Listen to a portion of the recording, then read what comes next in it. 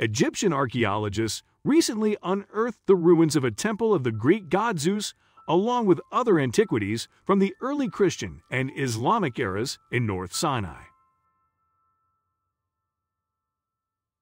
The Egyptian Ministry of Tourism and Antiquities announced April 25 that the discoveries were made during excavations by an Egyptian mission at the archaeological site in el-Farma, known in ancient Egypt as Pelusium.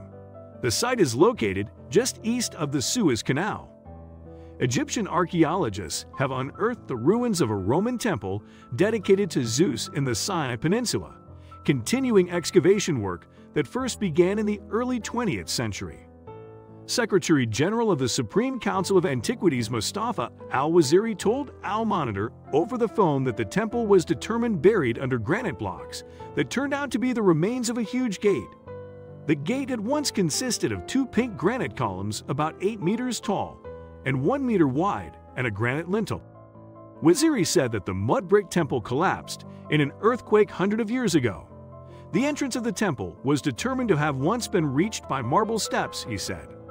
He noted that in 1910, French archaeologist Jean Clédet had discovered the lintel-bearing part of a Greek inscription that indicated the presence of the temple of Zeus Cassius, but did not find the structure.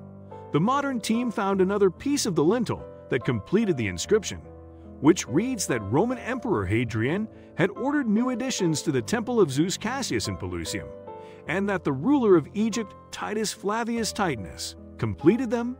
Waziri explained, the discovered blocks are now being studied, documented and photographed using photogrammetric technology to be reassembled using modern programs and technologies, which contributes to reaching the architectural design closest to the temple of Zeus Cassius. According to Waziri, Pelusium dates to the late Pharaonic era and flourished as a major port during the Roman, Greek, and Byzantine eras.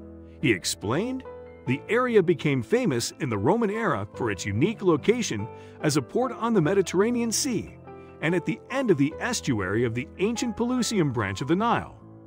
Mahmoud al-Dosari, a professor of archaeology at Al-Aud University, explained that the city was established during the reign of Djoser, founder of the Third Dynasty.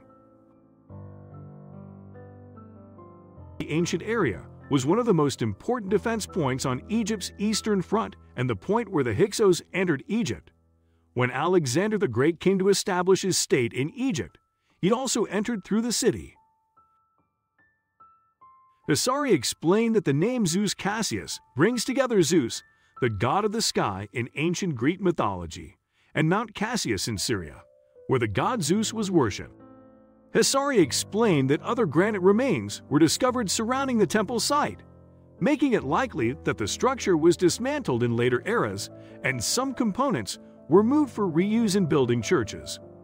Dosari said the area includes a huge Roman fortress built with red bricks, a number of Roman public baths and cisterns, as well as one of the largest Roman theaters in Egypt and a bridge built of red bricks that connected to the southern entrance to the city. The area also features an ancient arena for horse racing and the ruins of 4 ancient churches.